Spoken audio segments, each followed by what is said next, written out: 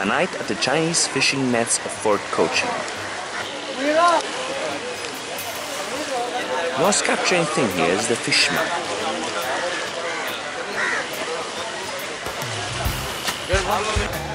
Those are some very remarkable squids. Well, be thankful that I cannot upload the smell. What is happening here is that a guy is choosing a fish for me, which will be my dinner. Good size. Yes? Lemon. Butter and lemon, okay? Pepper. Pepper is good. Okay. Salt, pepper, butter, lemon. Okay. Okay? Those are some chips being prepared, and that is my cook. My fish being cooked. And that is my cook. Say hello. Yeah, Thomas Cook. Thomas Cook. And there it is, my fish. It was not as exciting as I expected. The next day I did some sightseeing. There's not much to see, but one remarkable thing in Cochin is the presence of a religious minority that you would not expect in India. This is Jew town in Cochin. Yes, this is one of the two houses still lived by, oh wow, 1761. Still with a Jewish family in it. And everybody else has moved to Israel or has died out. I'm at the Jewish synagogue. I just come from a Jain temple, and it is just weird and incredible and somewhat amazing that all these religions are here together. A few inches later. Tonight I've taken a sleeper bus, which might have been a mistake. Anyway, it's early in the morning and I am in Mysore. Well, that's a job. Copying. This is the thing that I started appreciating in Indian cities. The blend between rural and urban life, the old and the new, the presence of the dirt but also of palaces. Here I felt really in India. Mysore, of which existence I discovered playing video games, and it's Palace. Ta-da-ta-ta-ta, ta-da-ta. History, history, finally some history. A part of being very pretty, the palace gets lit at night, in special occasions like my visit. Now back to the chaos. I think that those stands sell old newspaper. Anyway, this is the bazaar. Let's see how it's inside.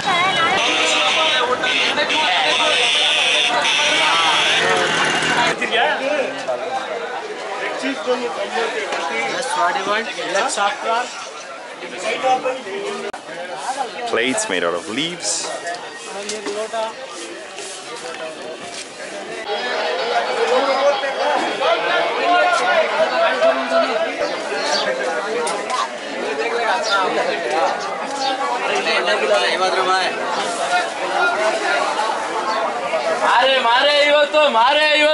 Okay. All right, and then you swing it. Wow.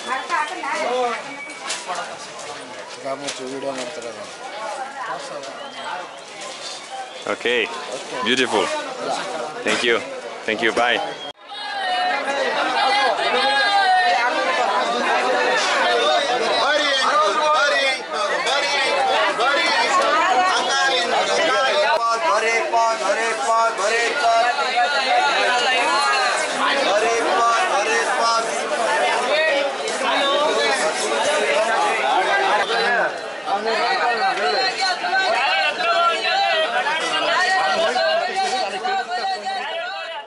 Any words needed?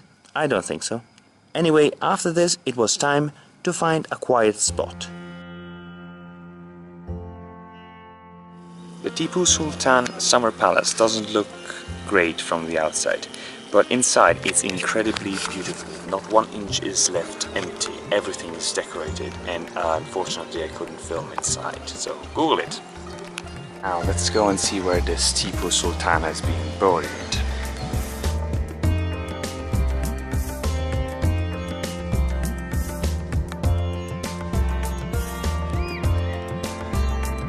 Stunning, peaceful and fascinating. This place will be remembered as one of my favorites. But the amazement was far to be over.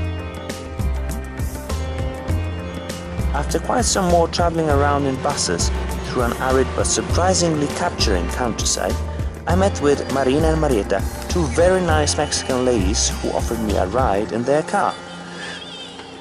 We really are in the middle of nowhere. Our destination were the Belur and Halebid temples. We are at the Belur temple with Marina and Marieta, who gave me a ride on the car. And we are most amazed, aren't we? Yes. It is truly incredible.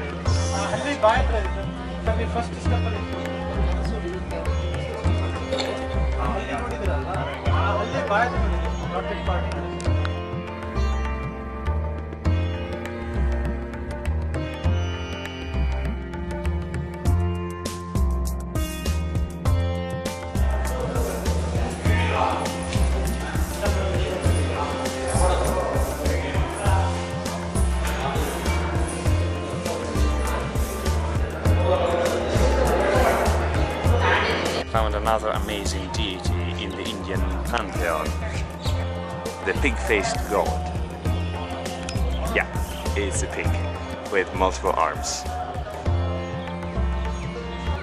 The sun is setting, and this is just like one of these things you see in travel agencies. It is really incredible. I have no words.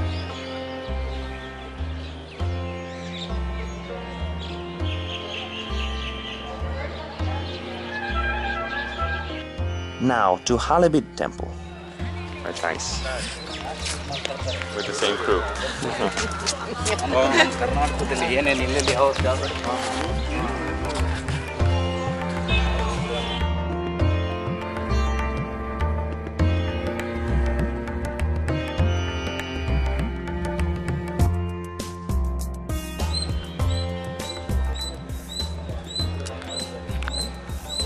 I don't know what to do because it's just so much.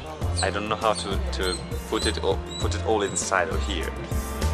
Still I tried because it was mesmerizing.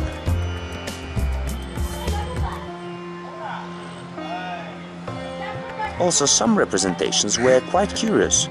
For example, what is this man doing with a telescope 400 years before its invention? Now to some cultural entertainment. So it's quite a graphic story.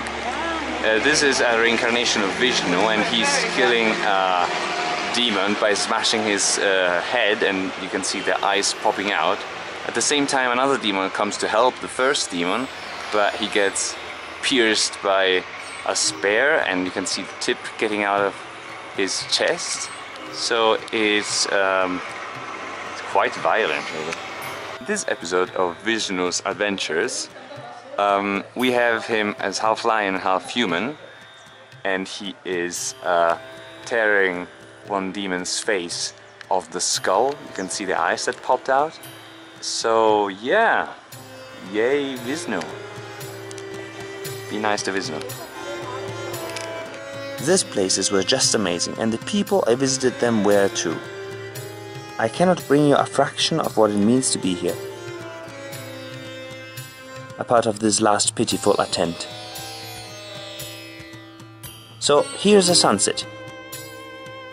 Easy, photogenic, and arguably as beautiful. See you next time!